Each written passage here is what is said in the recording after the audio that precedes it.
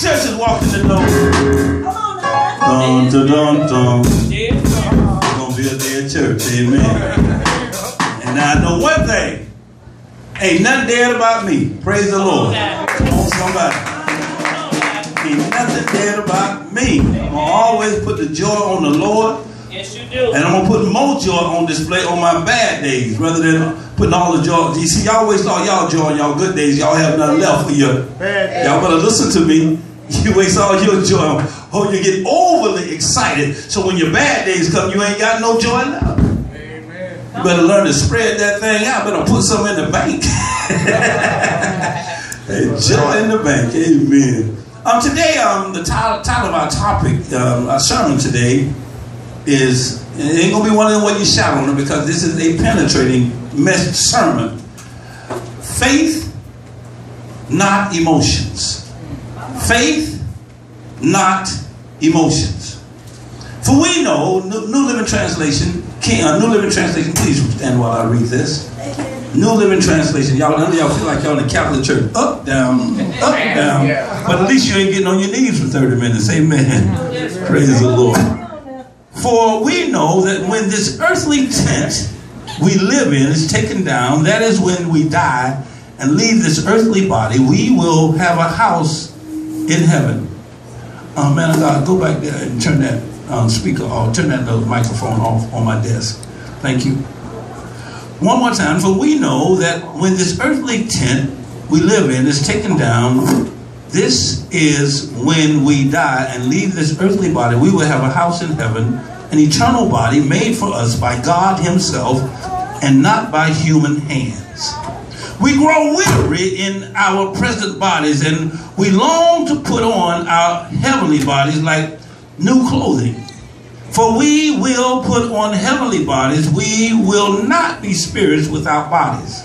Somebody say, will not be spirits without bodies. While we live in these earthly bodies, we groan inside. But it's not that we want to die and get rid of these bodies, the clothes that clothe us. Rather, we want to put on our new bodies so that these dying bodies will be swallowed up by life. I got to read that again. Rather, we want to put on our new bodies so that these dying bodies will be swallowed up by life. God himself has prepared us for this. God himself. Who's preparing you? God. Now, don't say what I say. Say self. Who's preparing me? Now you talk to self about that. And as a guarantee for his as a guarantee, he has given us his Holy Spirit. So we are always confident, even though we know that as long as we live in these bodies, we are not home with the Lord. For we live by believing and not by seeing. Yes, we are fully confident, and we would rather be away from these earthly bodies, for then we will be at home with the Lord. So whether we are here in this body or away from this body, our goal is to please him. For we must all stand before Christ to be judged.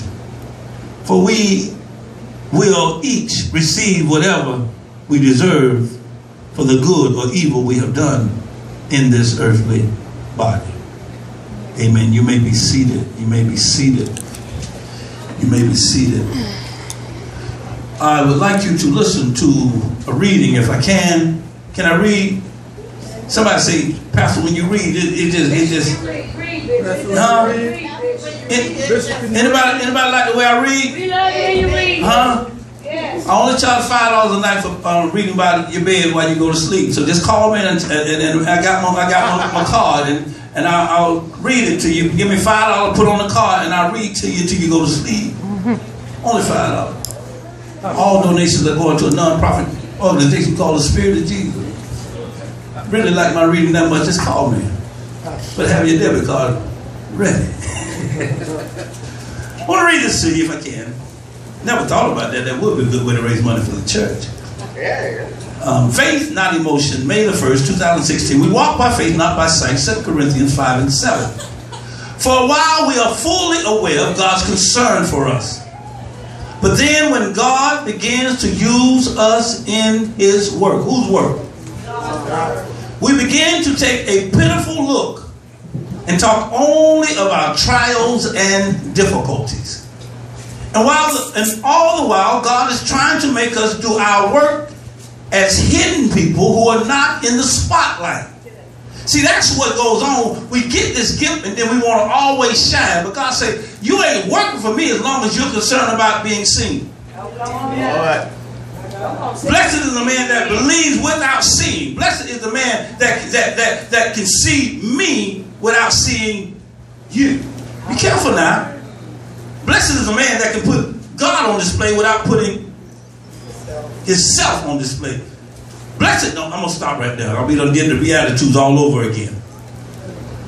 And all the while, God is trying to make us do work as hidden people who are not in the spotlight. None of us would be hidden spiritually if we could help it. I get so mad at people. When people are going through, you act like they want to go through. You act like they want to look that stupid. They cannot help it. I know now that you done came to church and you've been a member of the church for a year, you know you can help the things you do. Stop lying to yourself. You just as helpless as that person that you sit there trying to judge. You're just a better hider. With your hiding self. God called you. Adam, way out there, and you still hiding like he don't see you. At least Adam had enough sense to answer. We are sitting here and we sit here and how I know you hiding because you're sitting there judging other folks. A person that's got stuff in their own closet and can't afford to judge. But you're hiding what's in your closet if you're judging. Can we do our work when it seems that God has sealed up heaven? Oh my God. Can I do my work just because I love God and not what he has for me? Can I? Let me read this so I can get into this word because I ain't going to be here long. Say it. Go on and say it. Take your time. I know it was coming. I know it was coming. I know it was coming. It says, some of us always want to be brightly illuminated saints with golden halos and with the continual glow of inspiration to have other saints of God dealing with us all the time. A self-assured saint is of no value to God. He is abnormal. Oh my God, ain't that something? Wow. Unfit for daily life and completely unlike God. We are here not as immature angels, but as men and women to do the work of this world. God says angels work in heavenly places. Can I use some men to act like angels? Can I use some women to act like angels here on earth? Can I? Oh, yeah. Y'all don't even realize. It's a shame. Y'all so used to charging everybody, you even want to charge God. If you do this for me, Lord, I'll do it.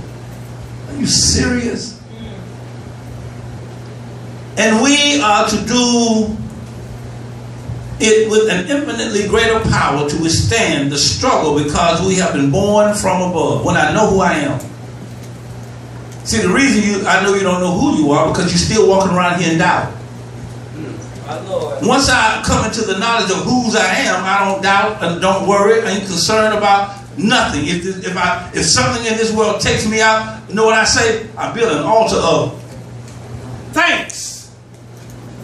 I ain't scared.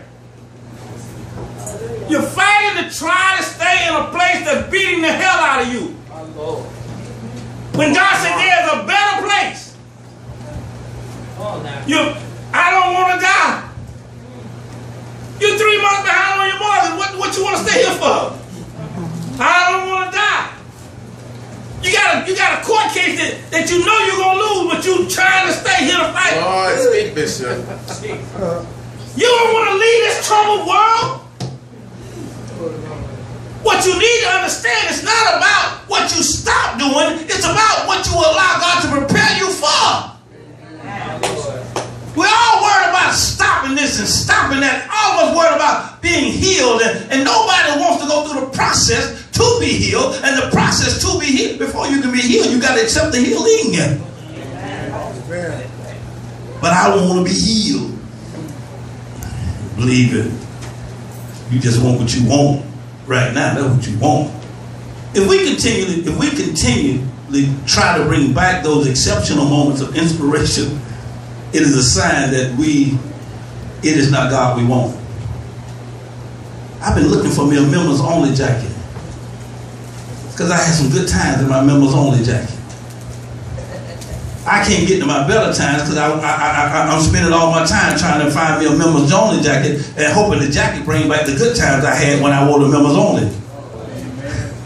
Some of y'all might be a little too young to know what members only. Back in the day, members only was like Louis Vuitton. It was that thing. You know, brothers had and those who were really hip. We use words like hip back in the day. Those who were really hip, we didn't have a members only just a jacket. We had the whole outfit. All right, sir. We had the whole members only outfit. Yeah, we mess around. Well, don't mess around. Let me catch me in my Calvin Kleins and my members only, huh? A member only of Calvin Klein. I would have talked to me. The only I want now is a member of the faith and the follower of Jesus Christ's family. Amen? Okay. But God says, let's do it one more time. He said, we continue to try to bring back those exceptional moments of inspiration. It is a sign that it is not God we want. We are becoming obsessed with the moments when God did come and speak with us, and we're insisting that we do it again.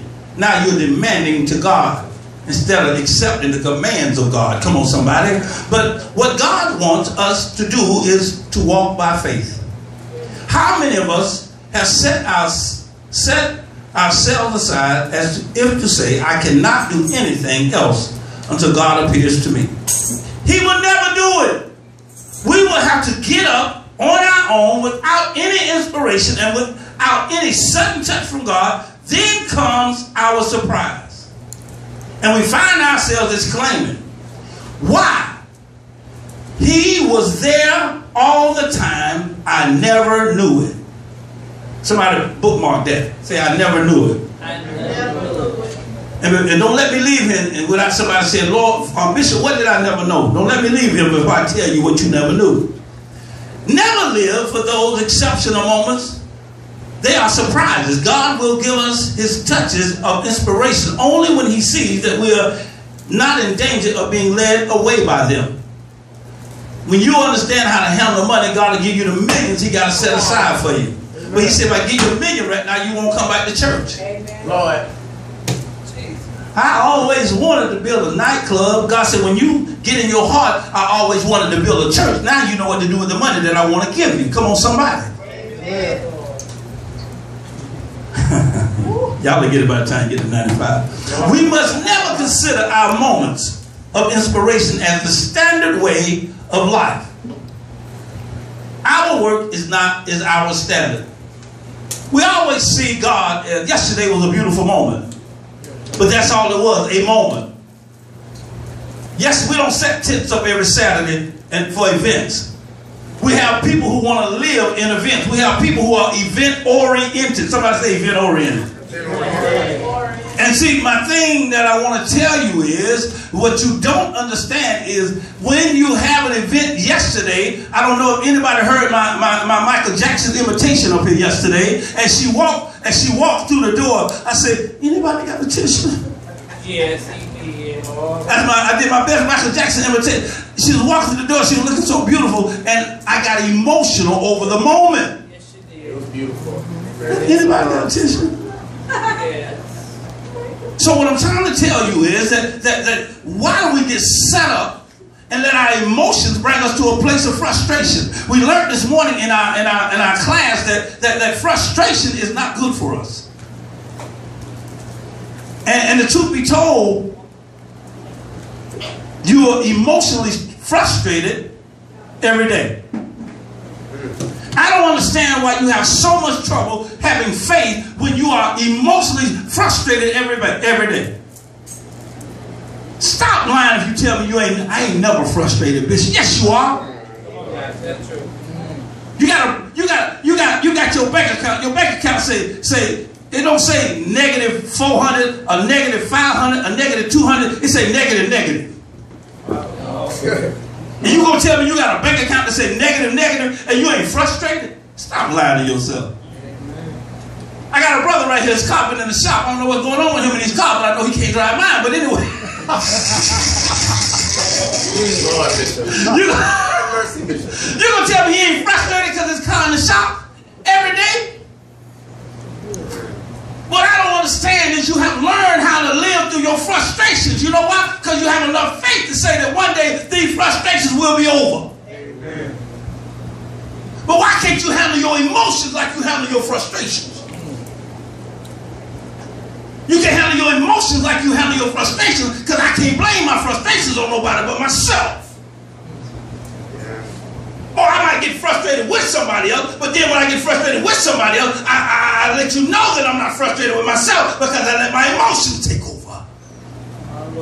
And when I let my emotions take over, I eliminate any power of God to do anything in my life. Help me, Lord. Help me, Jesus. Why do you not want God to have total control of your life? Because if you have total control of your life, self has no say-so. Help me, Jesus. Help me, Lord. And I told him this morning, you can't get mad at people for living the way they've been trained. I don't see Brother Troy cry that much. But when Brother Troy wants what he wants, he cries. And I'm glad he got a mother who every now and then when he cries, she sit him over there and says, just cry it off. You better learn how to tell them children, cry it off. That's what's wrong with your children right now. When they were babies, you wouldn't let them cry. When they were babies, she just had a bottle of milk, and now she's crying again, and you go get another bottle of milk and it's sticking in her mouth. Then you wonder why she's chunky. Because every time she cried, every time she got emotional, every time he got emotional, you gave him or her what they wanted.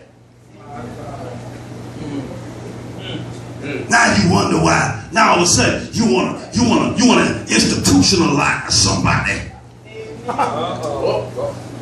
Because of how they were taught to live, because of how they were taught to think, you want to institutionalize somebody for what you did.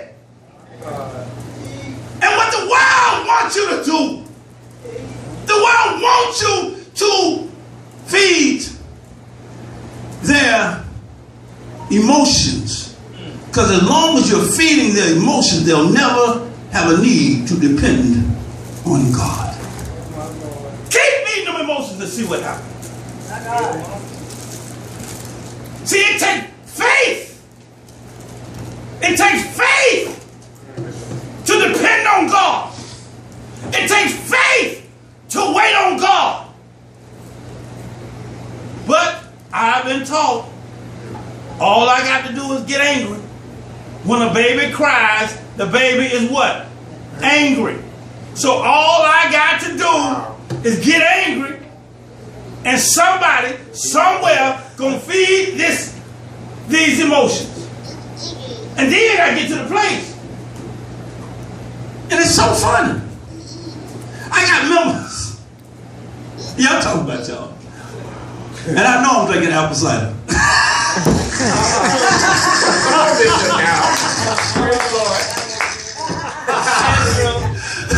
I told him yesterday, they said this is champagne, and I told him yesterday, I said, Lord Jesus, thank you, Lord. I'm going to drink me about 3 or 4 glasses. I'm going to walk around here and tell everybody around here what I think and what I want to say, and then I'm going to tell y'all know I was on that alcohol yesterday, and then they messed around and told me apple cider, so I couldn't tell you. So I know I'm talking about you right now, and I know I'm drinking apple cider.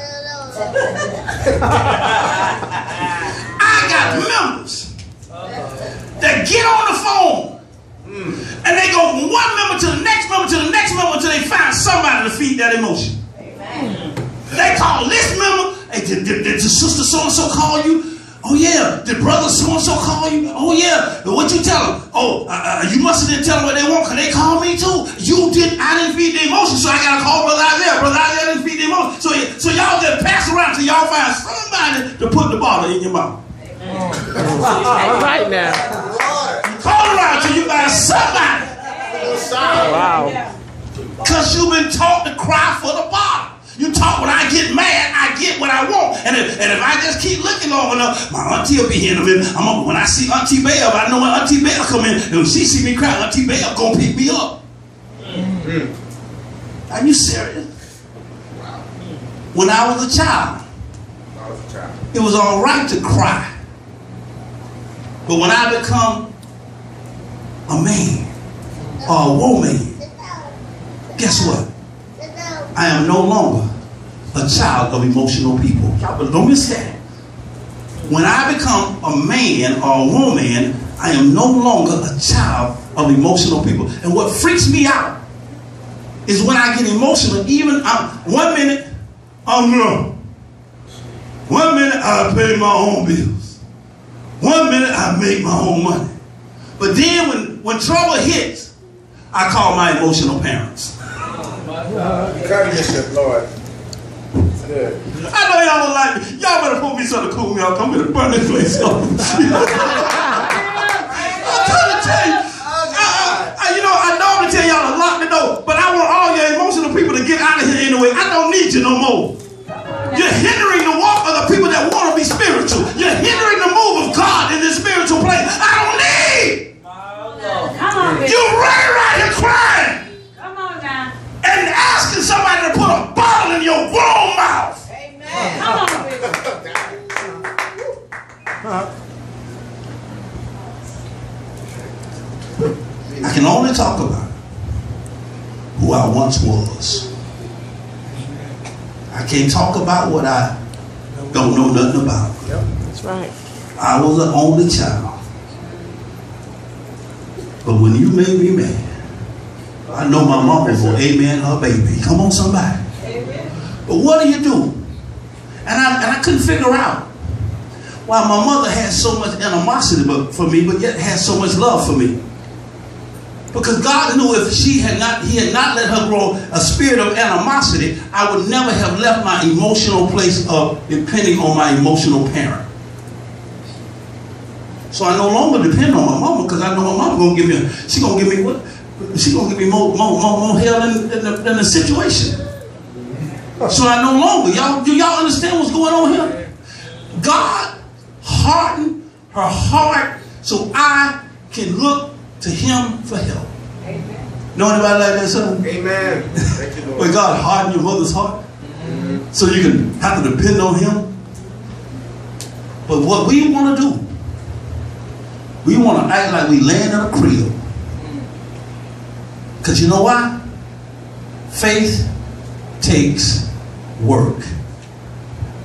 When I'm laying in the crib, who's providing the milk? My emotional parent. I don't have to do nothing for God.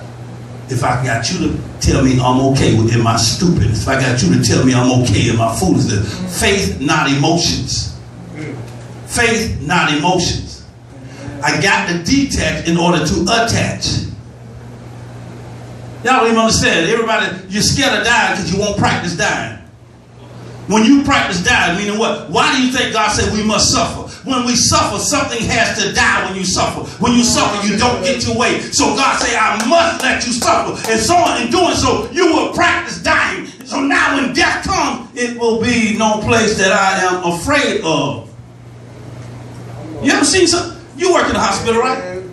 You've been around somebody who's dying, right? It's not a pretty sight. You must. See, y'all want to live and then you want to die. Oh, I'm going to live one day, I'm going to die. I'm telling you, if you have not been prepared for death, death will kill you.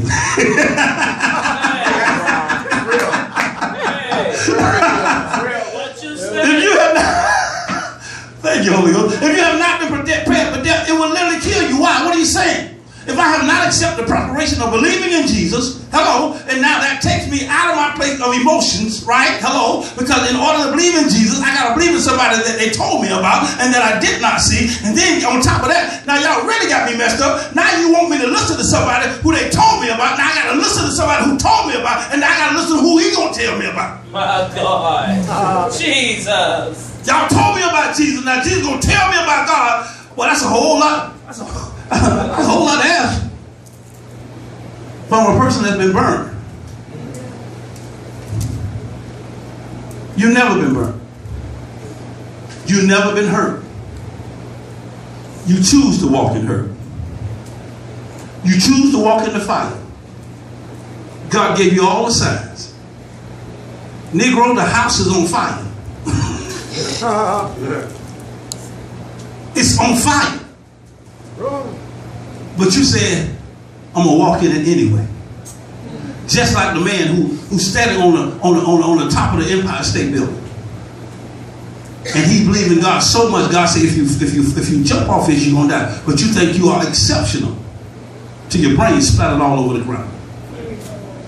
What I'm trying to tell you today, you got to get into a place where you stop trying to prove that you love God and just love God. And there is no place. See, as long as I'm emotional, I can be led by people. I told them this morning. I said the whole thing about sin. I don't know what part of that y'all missing. I keep talking about it every week because on the Wake Up with Jesus, I'm so tired of people telling you you're gonna go to hell for sin. That's the biggest lie. That's the biggest lie that they're trying to sell you in the Bible. But you can't detach from sin. As long as you can't detach from sin, as long as you got your mind on sin, you can't have your mind on sin and God. I know, Pastor, you've been talking about this a lot, but I need you to understand the biggest lie religion is telling you. Jesus said they told you that you were going to die, and so you came and brought these temporal offerings. He said, but I'm going to give you a permanent offering for your sins. Jesus was a what? Permanent offering for my sins. Golly, why y'all can't see? I told you the problem is the religious folk. They want to control you. And what is it? I told y'all this morning. Who was in the class this morning? What is the greatest controller? What is the greatest controller of a sinful person? They feel what?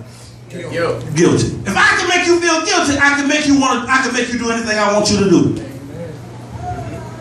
So now the church keeps selling sin because they sell sin. Now they can tell you how much to put in church.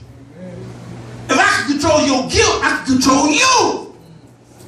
God said, I want nobody controlling you about what they don't know. He said, what I want you to understand, how can I tell you you can't be with me when you act like me? Exactly.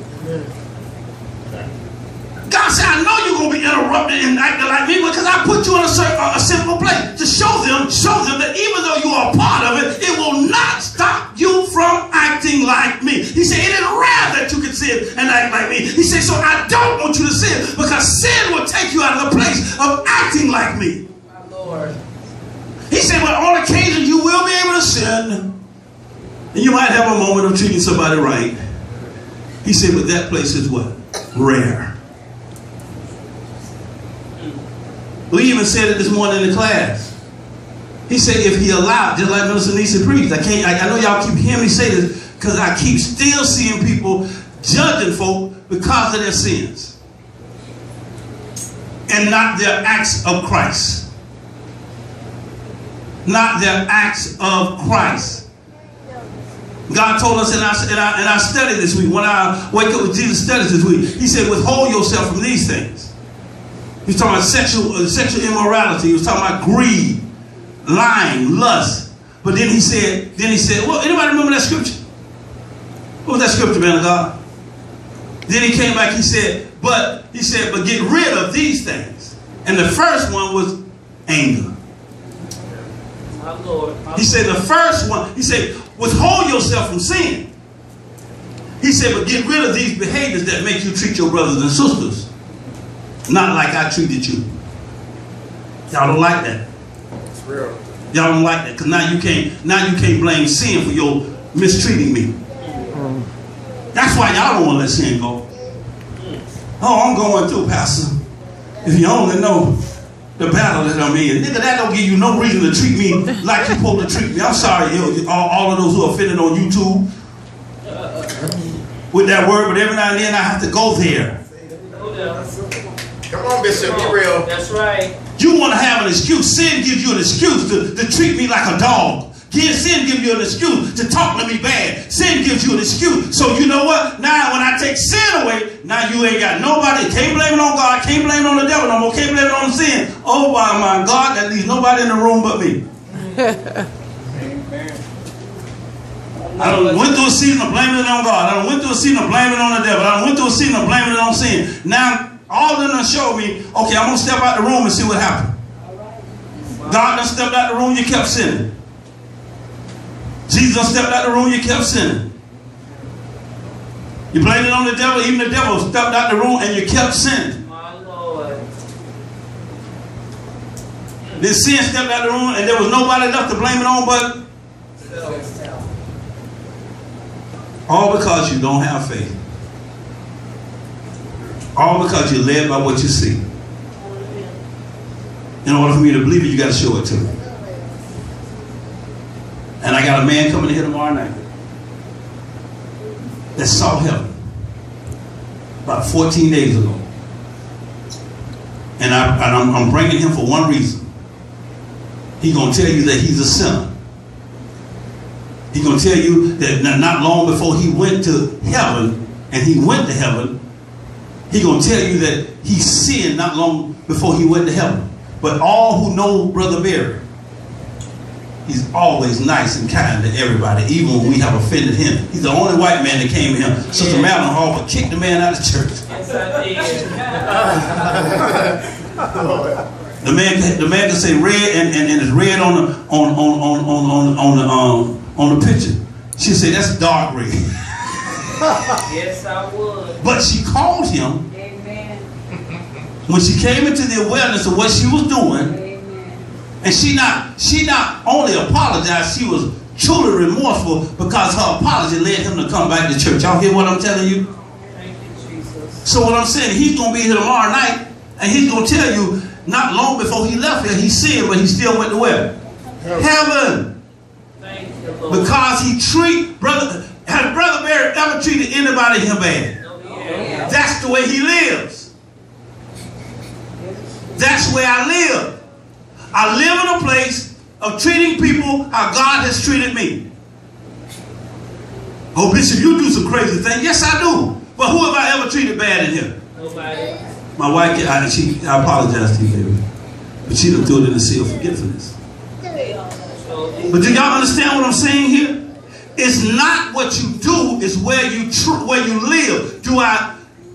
Remember that question I told y'all? It was something I told y'all that remember to ask me. Can somebody ask me right now because I forgot it? What was I told you to ask me? I never knew it. Yeah, never know. It's going to be a shame when I get to heaven. When I get to heaven, it's going to be a glorious day. It's going to be a wonderful time. It's going to be just like this. It's going to be just like this. It's going to be the golf courses. It's going to be the beautiful skies. You got to understand something, saints. They were once the same place. He said he separated the heavens and the what? Earth. They were once it's gone in heaven and don't even know it. My God, my God. My God, my God. The only thing that determines where I am is how I treat who's there with me. Everybody in heaven treats everybody good because of where they're at. The only difference is I'm not in heaven because of what I see. Sinful people. Jesus, Lord. My God. Heaven's going to look just like this. Amen. And the only thing that makes it heaven is how you treat people. Yeah. In heaven, they don't lie to each other. In heaven, they don't hurt each other. In heaven, they don't abuse each other. The only difference, he separated the what? Heavens and the what? They were the same place at one time. What made them different was who's in them. Jesus, man and spirit, resided in earth. God, spirit only, resides in heaven. What is saying? So he said, the spirit from heaven is transferable to, who missed that? Earth. What makes earth, earth, and what makes heaven, heaven is our behavior of how we treat those who are with us. Not how they treat us. See, if you treat me bad, that don't keep me from going to heaven. If I treat you bad, it keeps me from going to heaven. So if I treat you bad, that means you could be in heaven and without me. If you treat me bad and I treat you good, that means I could be in heaven without you. But see, I got to have faith beyond what I see. Because all I'm going to see down here in this wicked place called earth is earthly things, earthly people, and sinful actions. My God. On earth as it is in heaven, faith takes me to the place of saying, you know what? Even though you're still here on earth, I now live in heaven. And what says I live in heaven is by the way I treat you. How can God kick me out of where I'm already in? Y'all worried about getting in. I ain't worried about getting in because I'm already in because of how I treat people like they treat people in heaven. I can't be kicked out of heaven if I'm already. My Lord. It's not my sin. Well, Bishop, I know what you do. But when have I put my burdens on you? I go through what I go through and help you with your burdens. Yes, you do. It's your behavior that determines whether you're in heaven or on earth. And I ain't worried about going to heaven no more because why? Because I treat people, I act like people act in heaven. So I'm already there. My God. Now the problem is, with all these heathens around you, the problem is they don't want you to stay there. They want to call you to come outside and play. And they're going to wait to God. They're going to say, I think God coming to get him today. Let me come and call him outside. Because if you're outside playing, when you're supposed to be there, hello somebody. Give God a hand praise. Give God a hand praise. God said, just shut it down right there. Just shut it down right there. Why am I not in heaven? Because of me. Not because of God. Not because of Satan. Not yet softly. Not because of God. Not because of Satan. It's because I don't want to be. I'd rather want to be a wannabe rather than want to be with God. I'm gonna preach that one day. Would you want to be with God, or would you rather be a wannabe? Oh man. Oh. Do you want to be with God, or do you want to be? God is saying, if you've gone to play beyond your state of just wanting to be a wannabe, and you want him to touch you and give you the key to heaven, showing that you want to be with him forevermore. He said the altar is not yours.